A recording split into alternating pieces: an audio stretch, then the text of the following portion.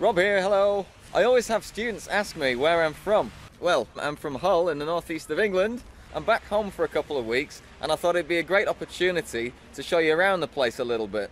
Unfortunately, it's throwing it down with rain, but never mind.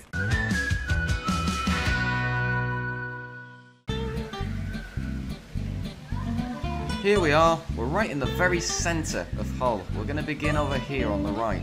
The Ferrans Art Gallery. First opened in 1927, it's got a mixture of permanent and temporary collections.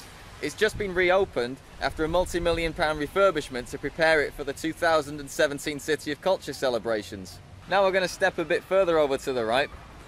This beautiful old building behind me is Hull's old dock offices, which is now our maritime museum.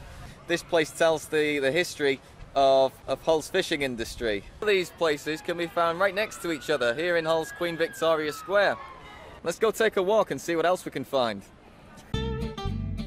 From here we're going to take a right at H. Samuel and head along the marina. This is Hull Marina. The marina area is where the wealthy come to park their pleasure boats, although the rest of us, if we come around here a little bit, there's an area a bit further up where we can go and enjoy a pint of beer in the summer along the riverside when the weather's a bit better.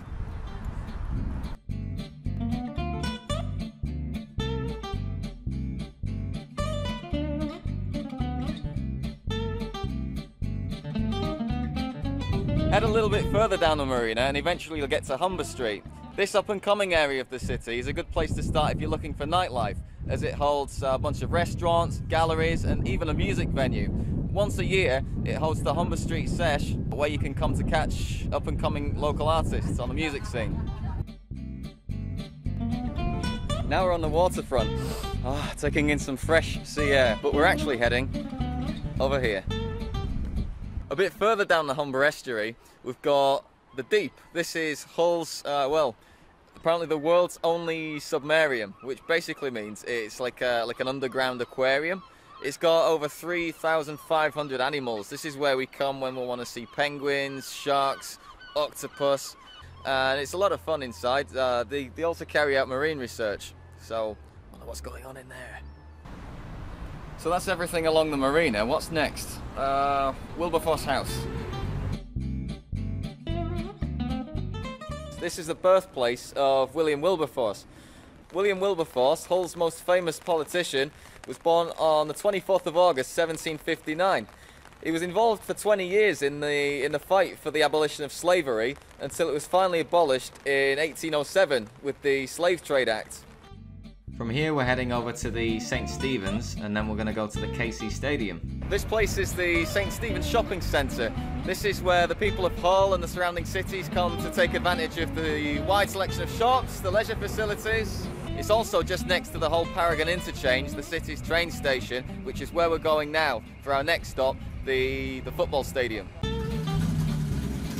This place you see behind me is the KC Stadium, which since 2002 has been home to the city's football team, the Hull City Tigers, so called because of their black and orange kit. We're currently playing in the Championship League. The stadium also holds concerts sometimes, and in recent years we've seen English rock legends The Who and Elton John have concerts here.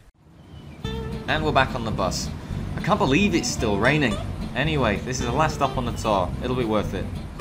The last stop on the tour is the Humber Bridge. Everybody in Hull absolutely loves this bridge.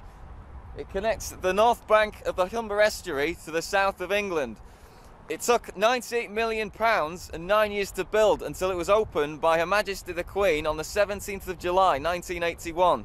It's 2,220 metres long, 28.5 metres wide, and the towers are 155.5 metres tall.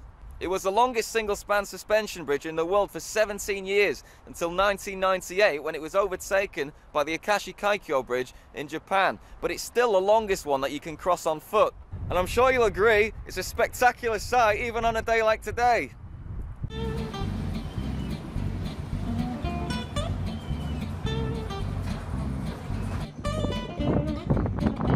So that's all I've got time for right now. That's not everything that there is to see in Hull, but those are certainly the most iconic things. From here, I'm heading down to London for the Summer in the City YouTube event. So watch out for another video soon where I'll show you around some of the most important things, some of the sites that you must see while you're down in London. I want you to have as much fun as possible becoming fluent and confident in English. So if you've enjoyed this video, don't forget to subscribe before you leave, and then I can send you updates every time I upload a new video. Better go get on my train.